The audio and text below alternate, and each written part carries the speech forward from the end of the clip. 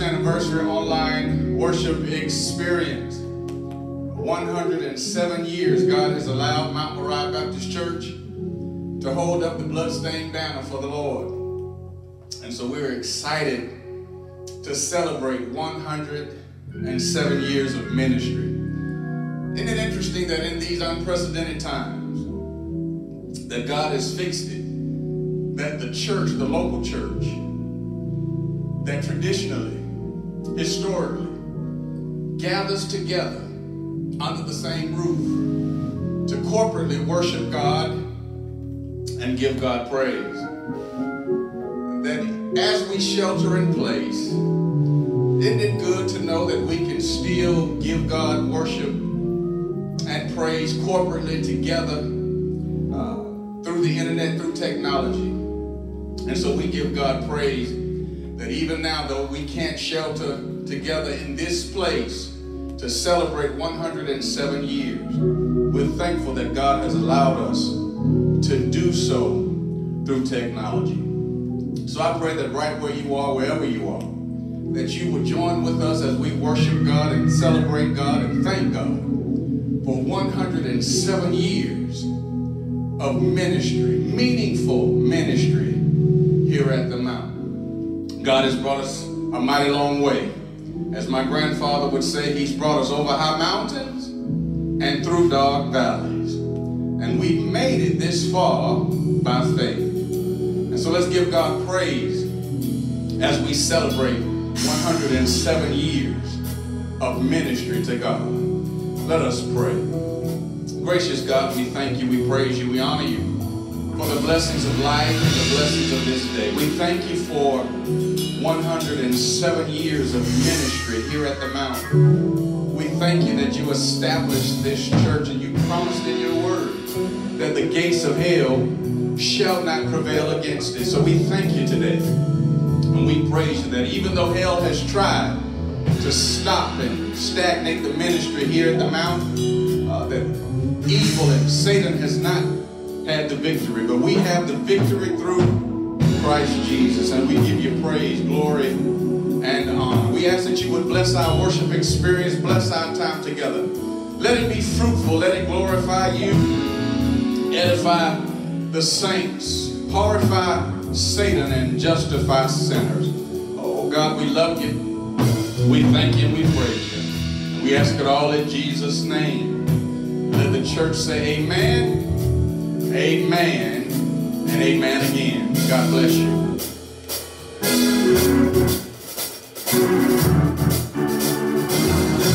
Come on, can you put your hands together just where you're sitting? And come on and give God glory. He's good and his mercy endures forever. Oh!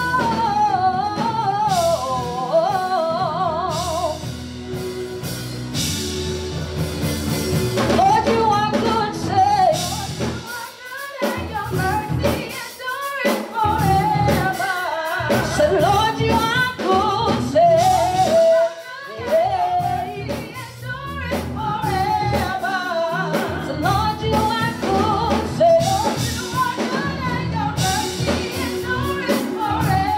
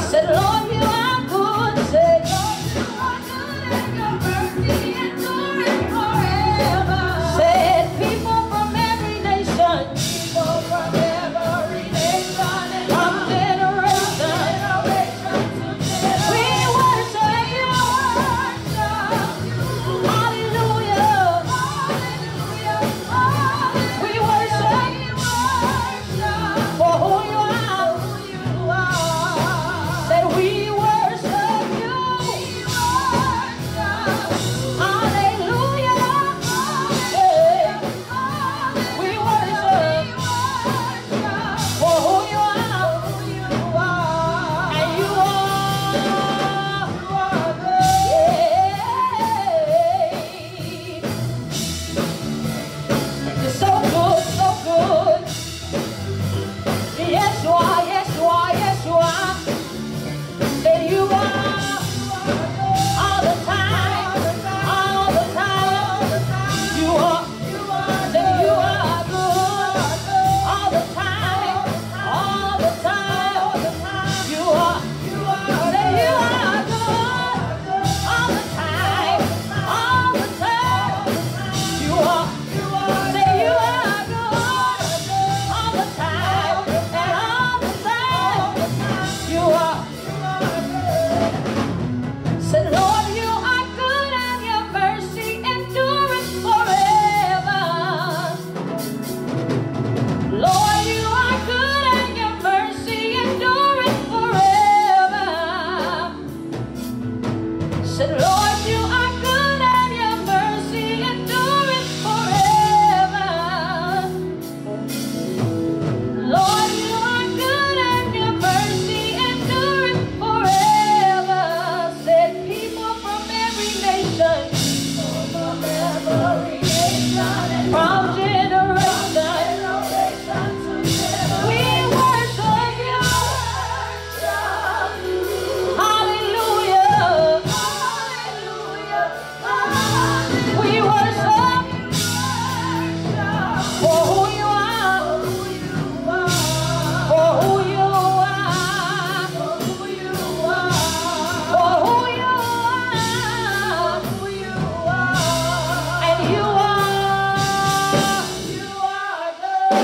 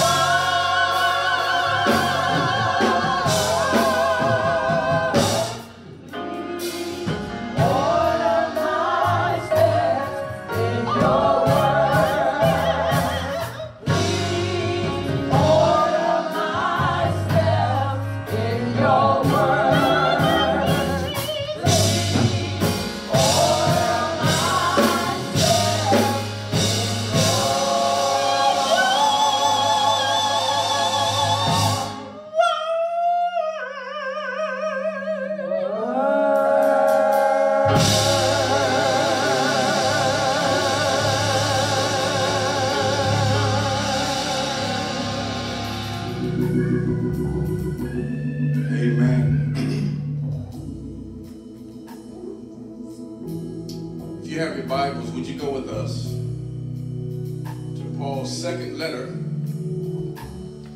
to Timothy? For the benefit of brevity, for the sake of our subject, we want to look at 2 Timothy chapter 2, verses 20 and 21. And if you're physically able, would you stand with me right where you are in honor of the Word of God, if you're able to stand. Paul writes, "But in a great house there are not only vessels of gold and silver, but also of wood and clay, some for honor, some for dishonor. Therefore, if anyone cleanses himself from the latter, he will be a vessel for honor, sanctified and useful for the master, prepared for every good work." Let us pray. Gracious God, we again thank you, praise you for this privilege to worship your holy and righteous name. Our strong God, we've heard from Facebook, but we need to hear from the Father. We've heard from Instagram, but we need to hear from the infinite. We've heard from Twitter, but we need to hear from Theos. So we ask that you would speak to our hearts. We're trying to live each and every day in a more perfect and pleasing way. So if we can hear from you, we'll know just what to do. Praying for everyone who is infected and impacted by COVID-19. Praying for everyone who is dealing with some other emergency, whether it be medical or otherwise, during this trying time. But I pray that no matter who we are and where we are, that we can find your word to be true. That you said you never leave us nor forsake us. We can have your peace. We can make it through anything. So I pray that you would bless us with your peace. Lord, we love you. We thank you. We praise you. We ask that you would give us receptive hearts and minds, that we might receive your word with gladness. That we might not just be hearers of your word, but doers also. To the end, oh God, that you and you alone are glorified and magnified. That the saints would be edified and multiplied. That Satan would be horrified and petrified. And that sinners would become justified. We ask it all in the mighty matchless name of your darling Son, Jesus. We do pray. Amen. Amen. And amen.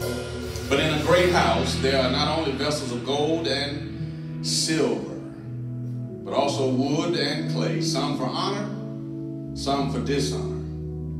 Therefore, if anyone cleanses himself from the latter, he will be a vessel for honor, sanctified, useful to the master, prepared for every good work. My sisters and brothers, for the next few moments that's ours to share, I simply want to talk to you from the thought of our church anniversary theme, vessels of honor. Sisters and brothers, I don't think I have to tell you that most people want to be and feel significant, useful, and important. Most people want to be respected in all areas of their life. We want to be respected in our homes. We want to be known for being good employees, good parents, good spouses, good neighbors, good friends, good frats, good sorors, good church members. And the list goes on and on. Most people want to be good for something. And I would submit to you that rarely do people want to be good for nothing.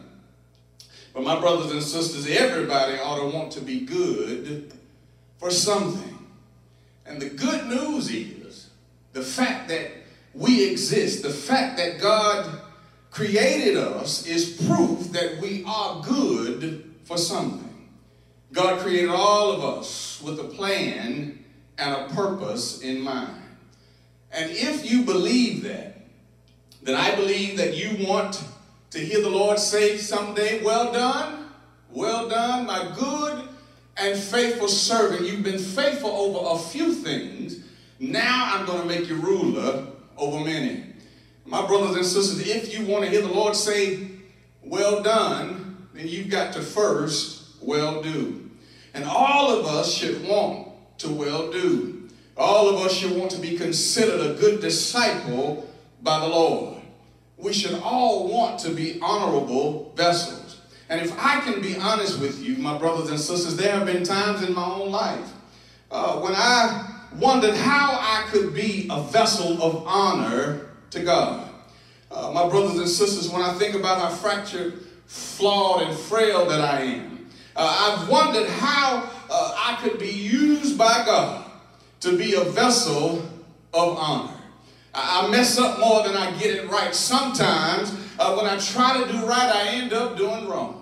And then there are those times when I do right and I feel wrong. You have the best intentions, and somewhere between what and your best intentions are replaced by what you didn't intend to happen. You find yourself saying things like, oh, I didn't mean to cuss them out, but they kept on pushing me. I was trying to be nice, but they just wouldn't leave it alone. Or maybe, like me, you've given aid and assistance to someone, but you did it with the wrong attitude. You didn't do it cheerfully. And my brothers and sisters, you might have done the right thing, but you felt wrong. And so you may wonder, how can I possibly be a vessel of honor? Well, I think I ought to tell you, my brothers and sisters, that when I have those thoughts and those feelings, I'm reminded of King David. If King David could be a vessel of honor, then you and I can be a vessel of honor. My brothers and sisters, because you do know that David was considered a vessel of honor. The Bible says that David was a man after God's own heart. But my brothers and sisters, I can also recall that David had his failures and fumbles, because David, my brothers and sisters, he wore a halo, but sometimes he wore a horn. Because he took a man's wife and then he took that man's life, and yet God still used David mightily to his glory and honor.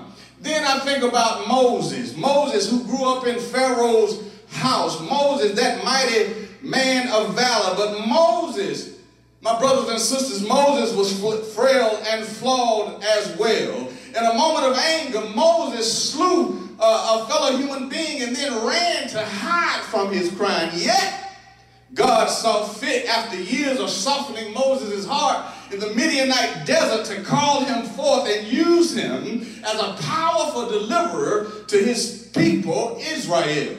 Then I think about Abraham. He was called a friend of God because of his faith in God. God told Abraham to leave his family, his kindred, his homeland, and go to a land that God would show him. And Abraham obeyed to a point. Abraham left his father, his family, his kindred, and his homeland, but he took his nephew Lot with him and a host of other folk. So Abraham didn't fully obey God, and that's not the only fumble that Abraham had. But all I'm trying to tell you is that that God didn't let the fumbles and the frailty and the fragileness of his servants stop him from using them to his glory and honor. And my brothers and sisters, the panoply of Scripture is full of flawed people who were used as vessels of honor. As a matter of fact, the writer of this epistle, the Apostle Paul, was flawed, furious, and felonious because he was persecuting the church that God had created, and yet God used him as a vessel of honor to bring the same gospel that he tried to destroy to the rest of the world. Are y'all going to help me preach the message? All I'm trying to tell you is that God uses flawed and fragile people as vessels of honor. And my brothers and sisters, Paul in this second letter to Timothy is writing to educate, encourage, and edify the young preacher to prepare him for the challenges of ministry. And my brothers and sisters, Paul wasn't going to be with Timothy much longer. And so he knew that the time of his departure was at hand, and Paul was in prison facing execution on Nero's chopping block. When he wrote this letter, Paul had been abandoned by friends and associates who were seemingly ashamed of Paul because of his constant troubles, his constant trials and tribulations. He's always in jail, and they felt like that these were signs that Paul's apostleship might be in question. They felt like because Paul seemed to always be in some mess, always seemed to be up in his neck in trouble, they felt like maybe Paul wasn't really called to be an apostle. Maybe Paul was all talk and no show, and they have walked away from Paul. But here Paul is in prison writing to encourage Timothy when Paul himself needs encouragement. And my brothers and sisters, have you ever been there when you needed encouragement yourself? You were going through hell and high water, and you found yourself encouraging somebody else. That's how it ought to be for every child of God. Paul was in trouble. He was in jail. He was facing death, but he was still encouraged and trying to be an encouragement to somebody else. And I don't care what you're going through right now, you ought to be able to still be an encouragement to somebody else, because as long as you know that the Lord is on your side, you can make it and have the victory in whatever it is that God has given you to do. Paul is writing to his protege in the ministry, Timothy, who was about to embark on full-time ministry. And Paul is writing to inspire and instruct the young preacher. 1st and 2nd Timothy, along with the book of Titus, are known as the pastoral epistles. And my brothers and sisters, they are known as the pastoral epistles or letter because Paul wrote to Timothy and Titus, two preachers, two pastors, to prepare them for ministry. And I think I ought to tell you that even though the context of the letter is dealing with pastoral ministry, it can also apply to you too. So before you try to tune me out talking about this is about preachers and pastors, and since I'm not a preacher or a pastor, this doesn't apply to me. Oh, yes it does, because what's good for the pastor is good for the people. Because the pastor is a person first. And so if it's good for the pulpit, it's also good for the pews. And so my brothers and sisters, in this second chapter of this second letter, Paul starts off by encouraging Timothy in the first 13 verses to not quit on Paul or quit on God, to stick with the ministry. Don't leave, don't quit, don't give up as some have already done, but endure hardship as a good soldier. Then in verses 14 through 19, Paul begins to deal with good and bad workmen. Study to show thyself approved, a workman who need not be ashamed, but who rightly divides the word of truth. Because there were some false teachers who had sprung up, who were wrongly dividing the word of truth. And so here Paul was preparing Timothy to deal with these false teachers. And so Paul had been dealing with false teachers throughout his ministry.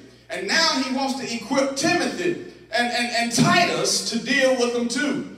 And my brothers and sisters, he spends the remainder of chapter 2 talking about contrasting honorable vessels with dishonorable vessels.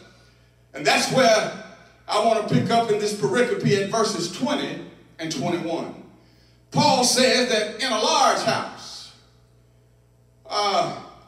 there are vessels or utensils, gold and silver, wood and clay, some for honor and some for dishonor.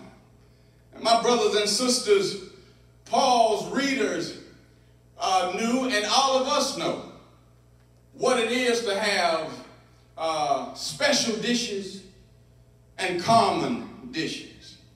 I was going to get something to drink the other day at the house, and I opened up the cabinet, and I didn't grab the nice glasses. I didn't grab the fine china, but I grabbed one of Summer's old cups when she was a little guy. We still got it. It's in the cabinet. It's got SpongeBob on it because that's a common everyday utensil.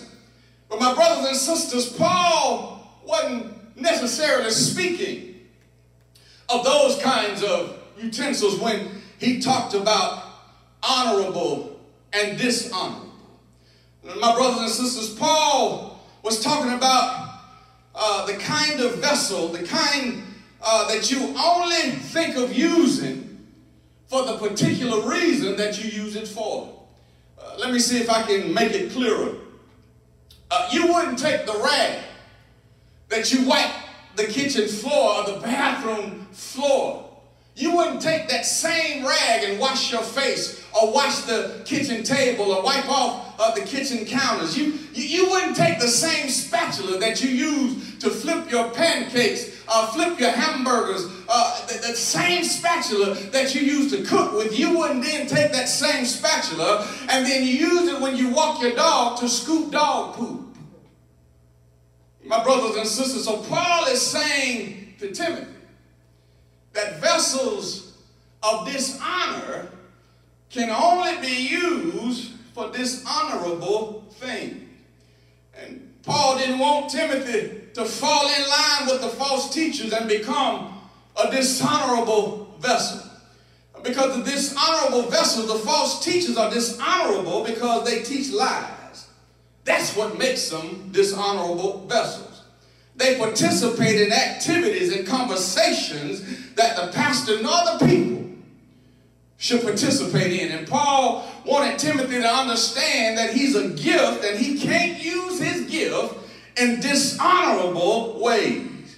You can't take that which bears the image of God, the imago Dei. You can't take that which bears his image and use it for dishonorable purposes. You and I need to understand that we were created in the image of God, and since we were created in the image of God, God didn't make no junk, and so we can't be acting like junk and hanging around junk if we are going to be vessels of honor.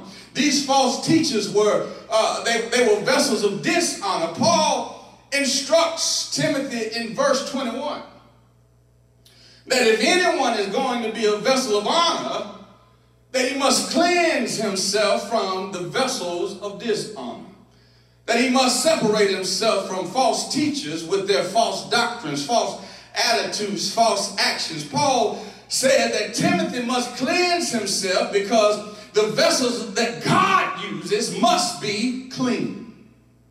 If you wouldn't use toilet water to cook your food with, then why would you think God would use folk who are full of stuff to do his will? That's why Paul said in Romans 6:13, no longer present your members to sin as instruments of wickedness, but present yourselves to God as someone who's been brought from death unto life. And then present your members to God as instruments of righteousness. When we do this, Paul says that we'll be vessels of honor.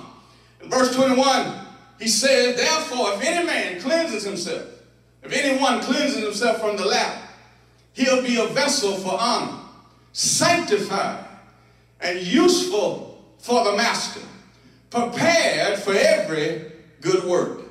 So the first thing that we learn about vessels of honors is that they are elect. Let the church say elect. Paul says that vessels of honor are sanctified.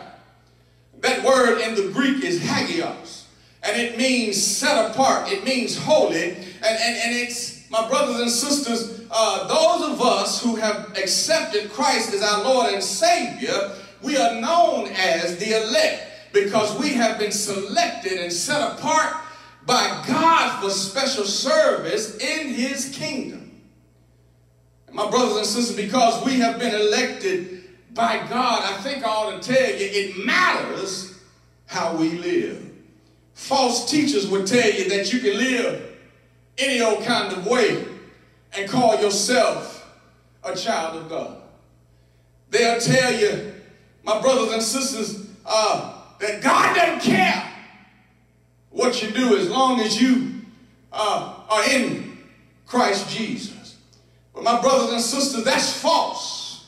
Because Paul taught in Romans chapter 6, he says, what shall we say then? Shall we continue in sin that grace may abound? Then he answers this question, certainly not.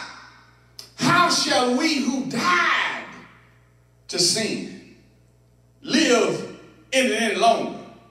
Or do you not know that as many as us were baptized into Christ, were baptized into his death? Therefore, we were buried with him through baptism into death.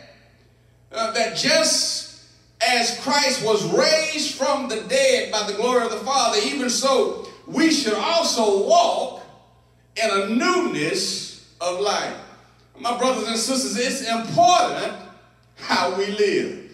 Now, I told you we are saved, we are elect, we've been selected and set apart, sanctified, made holy by God. And my brothers and sisters, I think I ought to tell you that we were saved not by good works, our good works, but we were saved unto good works. So it matters how we treat people. It matters how we do our job. It matters my attitude toward God and the things of God. My life belongs to God, so it matters how I live. I am elect. And false teaching is not going to convince me that because God has selected and set me apart, that I can now live and do what I want to do, that whatever feels good, I'm going to do it. Whatever I think I want to do, that's not what the elect are supposed to do. Yes, God has chosen us, but we got to choose God. What do you mean, preacher? Well, didn't Jesus say that I've chosen 12 of you, talking about his disciples? And he said, and one of you is a devil. See, Judas was selected and set apart. Judas was chosen to be a disciple, but Judas chose to be a devil. My brothers and sisters, false teaching will have you thinking that you can be a disciple and a devil at the same time. But if we are chosen by God to be a disciple, then we must choose whether we want to be a disciple or a devil. And you say, I ain't no devilish. I ain't no devil. I might be devilish, but I ain't no devil. Well, I think I ought to tell you that if you're devilish, then you're like the devil. You are of, like, or befitting evil, diabolical, and fiendish. I don't know how you feel about it, but I don't want to be devilish. I want to be godly. I want to be of, like, or befitting righteousness. And I'm glad that God has elected me, and I have elected God. And I just need to know, is there anybody out there who can testify that you have elected God and you're thankful that God has elected you? My brothers and sisters, I say like Joshua, if it seems evil unto you to serve the Lord, You choose this day whom you gonna serve, but as for me and my house, we gonna serve the Lord. Is there anybody who can testify that that's your testimony, that you are going to serve the Lord? You don't care what everybody else is doing, who everybody else is serving, but you are going to serve the Lord because you can testify that God has been too good to you, that you understand that God is real, that God is the creator and sustainer of all life, and that God has created you with a plan and a purpose, so you will serve the Lord. But false teaching would have you thinking that you can serve two masters. But Jesus said that we can't do that. Because he said we'll love one and we'll hate the other. My brothers and sisters, not only are vessels of honor elect, selected, sanctified, set apart by God, but Paul also says that vessels of honor are also effective. Let the church say effective. Paul tells Timothy that if he cleanses himself, that he'll not only be elected for service, but he'll also be effective in service because he would be used by God. Timothy needed to cleanse himself from false teachers and false teachings because false teachings render us ineffective. Vessels of honor are not ineffective. Vessels of honor make a godly difference in the world and in the lives of others. Not only for time, but for eternity. And my brothers and sisters, if we let God use us as a vessel of honor, we'll add value to the lives of others. Folk will thank God for the blessing that we are in their lives. And my brothers and sisters, when you're a vessel of honor, your mission statement ought to be to let your light so shine before men that they might see your good works and glorify your Father who is in heaven. If that's how you live, guess what? You are effective. When you are effective, you deal in facts, not fiction. When you are effective, you stick with the truth. That's why Paul didn't want Timothy dealing with false teachers and false teachings, because he didn't want Timothy to be ineffective. And so Timothy needs to cleanse himself. He needs to stick with the truth and he'll be effective. My brothers and sisters, if our president would have stuck with the truth during his presidency, half the folk who worked for him or associated with him wouldn't be in jail. And the other half wouldn't be on their way to jail. He wouldn't have been impeached, and we wouldn't be in the mess we're in economically. We wouldn't be a further divided nation, and we wouldn't be in the shape we're in with this pandemic. But because the president deals in falsehood and fiction, half of his employees and associates are in jail, and the other half are on their way to jail. He has been impeached. We are in an economic mess because the rich are getting richer and the poor are getting poorer.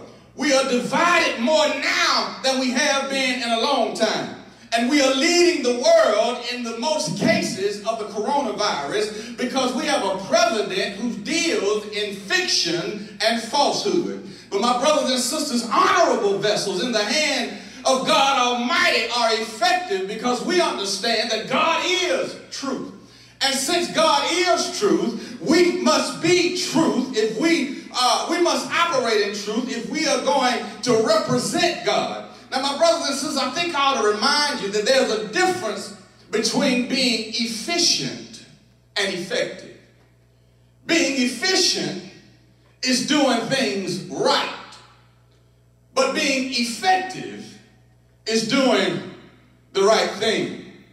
Yeah, it may be expedient to reopen the state, but it's not effective, Brian Kemp, because it puts the citizens of Georgia at greater risk, especially the African American community, which has been infected and impacted by this disease more than any other population. And so that's why we are still social distancing as a church. But my brothers and sisters, honorable vessels will be effective because we not only want to do things right, but we want to do the right thing, and we want to do the right thing right. And my brothers and sisters, that's why Jesus' death on the cross was effective or efficacious, because Jesus did the right thing. Jesus did God's will by living a sinless life and surrendering his life to the death on the cross. He was resurrected and now sits at the right hand of the Father to intercede on our behalf. His death and resurrection is what made salvation possible for everyone, because his death satisfied God's wrath against sin. He did the right thing, my brothers and sisters. He was effective. That's why the hymn writer said that there's a fountain filled with blood, and it's drawn from Emmanuel's vein. And sinners who plunge beneath that flood lose all their guilty stain. My brothers and sisters, his death was effective because the blood will never lose its power. That's why Andre Crouch wrote that the blood that Jesus shed for me way back on Calvary, that same blood, it gives me strength from day to day because it will never lose its power. It reaches to the highest mountain and it flows through the lowest valley. Now, my brothers and sisters, since Jesus is effective and we are in Christ Jesus, then we too must be effective. What do we do that by making sure that we surrender to God daily to be used by him. And my brothers and sisters, if we do that, we will be effective. And I encourage you with the words of Paul to the Galatians when he said, don't grow weary in well-doing, for you will reap a harvest if you don't give up.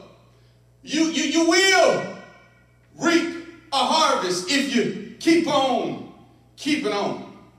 My brothers and sisters, so I want to encourage you today to keep on loving your enemies and keep on blessing those who curse you.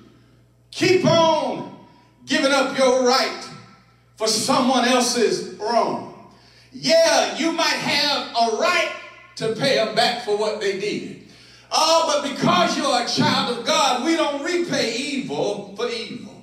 So keep on being kind when folk are unkind to you. Keep on treating people right even when they treat you wrong. Keep on keeping on with God, and you will be effective.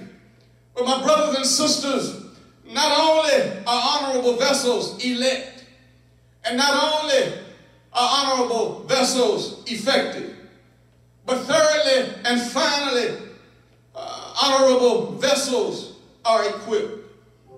Paul tells Timothy that if he cleanses himself, that he will not only be elected for service, that he'll not only be effective in service, but he's also equipped for service, because he'd be prepared for every good work. My brothers and sisters, when God calls us, he equips us that we might be ready for every good work. You'll be ready for whatever work God assigns you. As a matter of fact, if we take a look down memory lane, we'll be able to see how we found ourselves in situations we didn't think we could handle and we didn't know what to do. But But God equipped us, my brothers and sisters, and we were able to make it through. That's what he's done for 107 years right here at this church.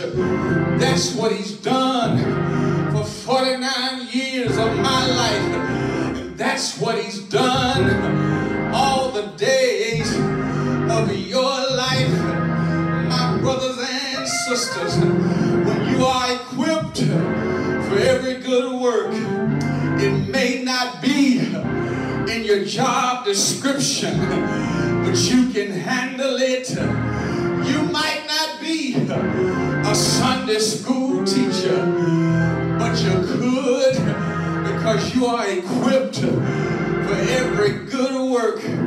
Is there anybody who can testify that you are equipped? You're ready for every good work. No matter what God, what task God assigns you to, when you are elected by God, you will be effective and you will be equipped for every good work.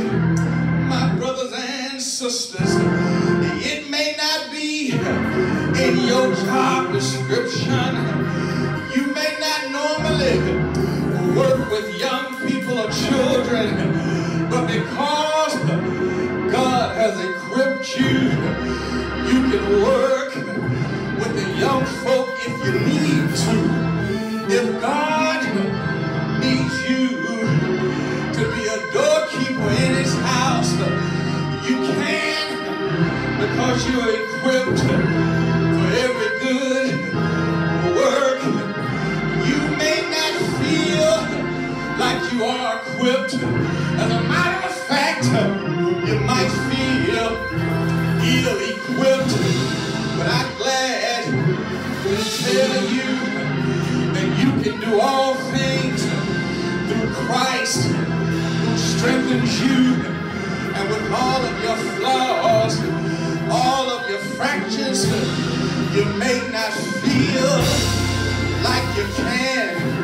You may not feel so effective.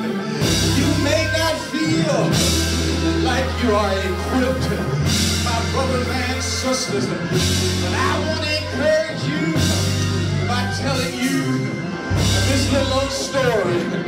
There's a story of an elderly Chinese woman. She had two large pots that were attached to each end of a stick, and she carried it on her shoulder.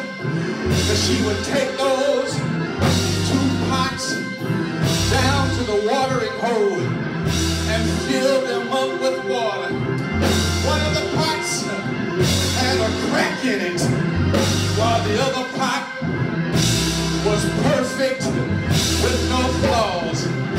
My brothers and sisters, at the end of the long walk from the watering hole back to the house, the crack pot arrived only half full. For 2 full years, this went on daily, with the woman bringing home only 1.5 pots of water. Of course, the perfect pot was proud of its accomplishments, but the poor crack pot was ashamed of his own imperfection. And the miserable crack pot felt like that it could only do half of what it had been made to do. After 2 years of what it perceived to be a bitter failure, it spoke to the woman one day by the stream. He said, I am ashamed of myself because I have this crack in my side that causes water to leak out all the way back to the house.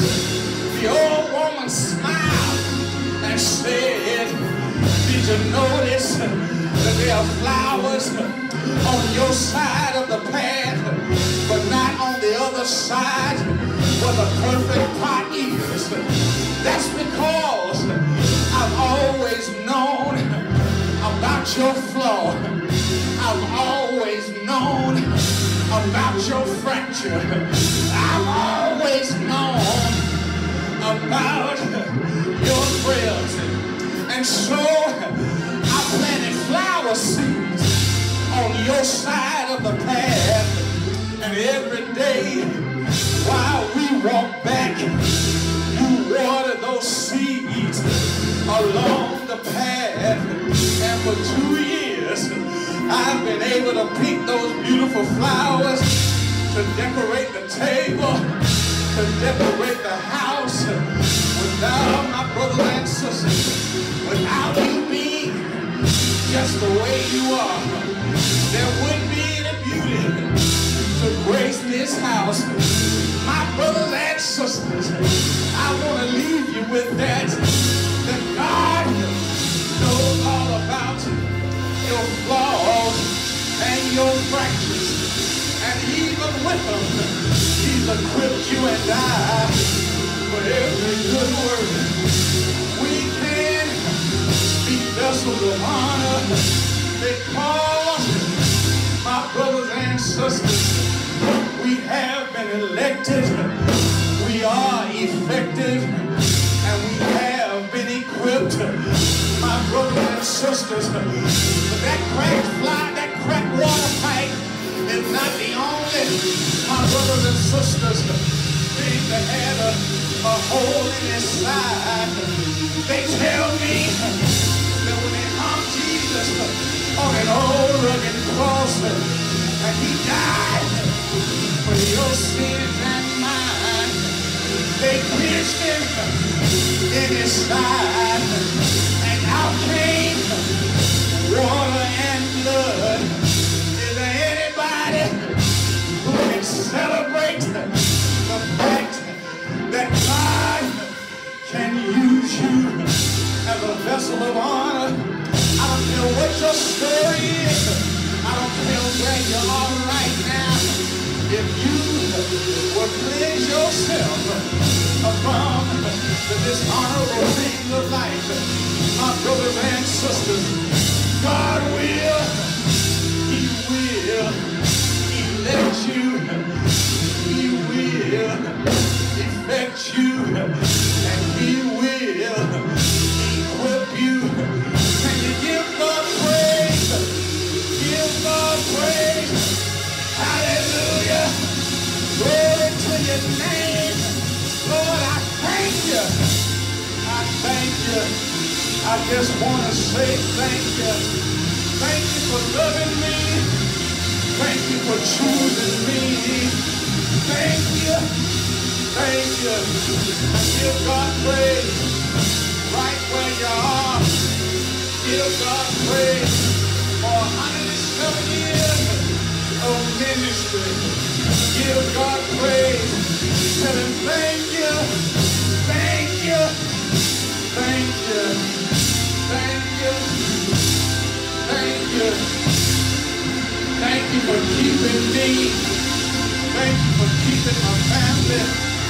Thank you for keeping this world. Thank you for your love. Thank you for your grace. Thank you for your mercy. Give God praise. Say yeah. Yeah. Oh yeah. Hallelujah. Hallelujah. Can we give God praise? Sisters and brothers, this is an opportunity for you to choose to be a vessel of honor. God, that's His desire, that you would be a vessel of honor. He loved you so much that He created you. And that when we messed up, He gave His Son to pay the price that we should have paid. Because he wants to use us. He wants us to be vessels of honor in his house. And if you've never trusted Jesus as your Lord and Savior, we want to give you an opportunity to do that. Because that's what all of this is for. And so, right where you are, if you want to be a vessel of honor, used in the mighty hand of God, will you surrender your life to him today? Will you give God total control? And say like Isaiah, Lord, here I am. Send me. Send me. All you have to do is admit that you're a sinner in need of a Savior. Believe that Jesus is the Son of God who lived for you and died for you, and that God raised him from the dead. And then confess that with your mouth and believe it in your heart, and you shall be saved. The ABCs of salvation. If you've done that, if you've admitted that you're a sinner in need of a Savior, and you want to ask Jesus to come into your life and be your Lord and Savior, and then if you believe that he did, because he does live, that God raised him from the dead, and you confess that you are saved. And my brothers and sisters, if you prayed that prayer and you confess the Lord Jesus, will you email us or send a comment to let us know that you've trusted Christ? And as soon as God, not the governor, says that it's safe for us to cohabitate in this place again, we'll look forward to baptizing you in the name of the Father, the Son, and the Holy Ghost. We love you, we thank you, and we praise you. In Jesus' name, amen.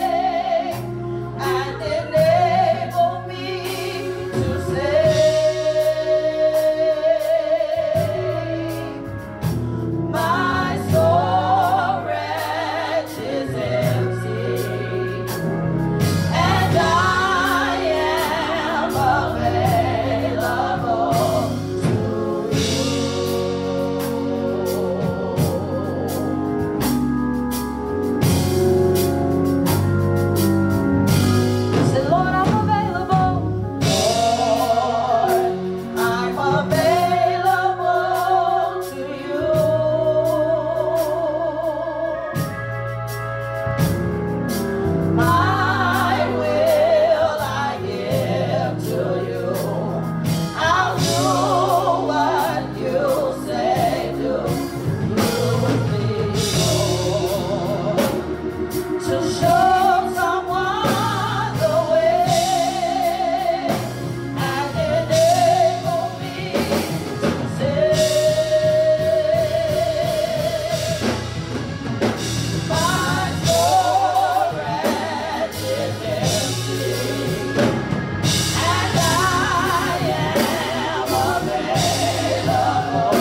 My storage is empty, and I am available. My storage is empty, and I am available to you.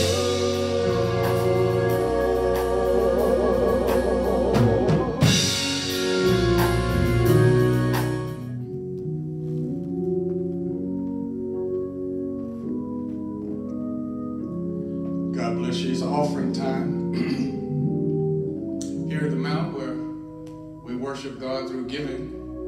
And here at the Mount we recognize that God loves cheerful givers. And so if the ministry has been a blessing to you, would you consider being a blessing to the ministry?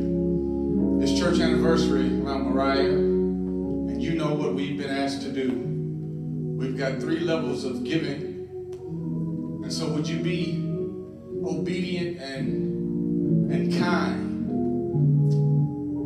and prayerfully give what God has laid upon your heart to give to the ministry. Don't give it grudgingly or out of necessity, but give it because you love God and you want to invest in kingdom building.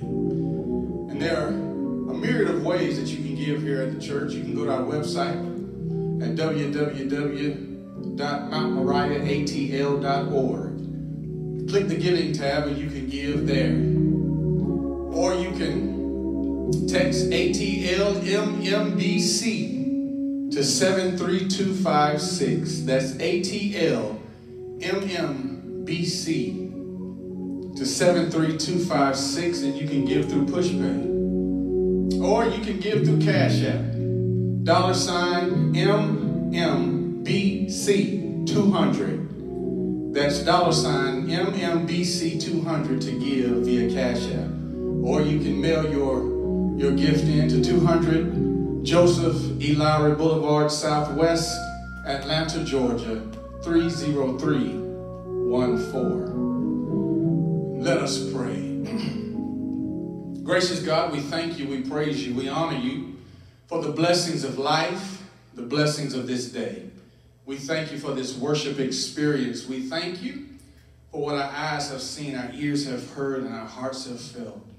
And we thank you for the privilege to worship you through giving.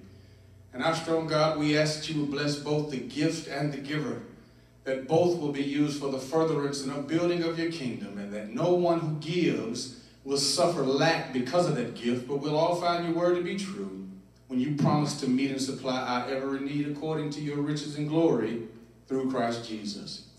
Now, our strong God, we ask that you will continue to bless us and keep us, continue to make your face to shine upon us and be gracious unto us.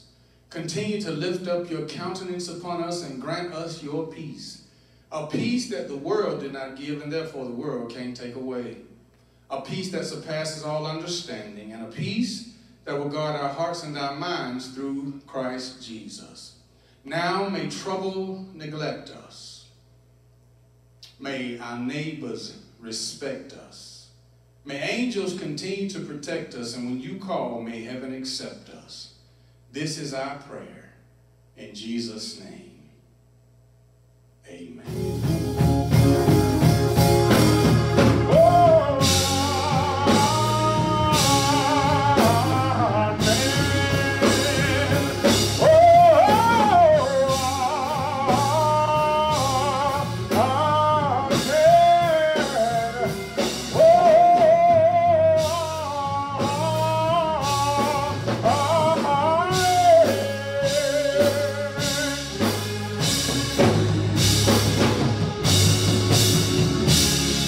God bless you. Have a wonderful week.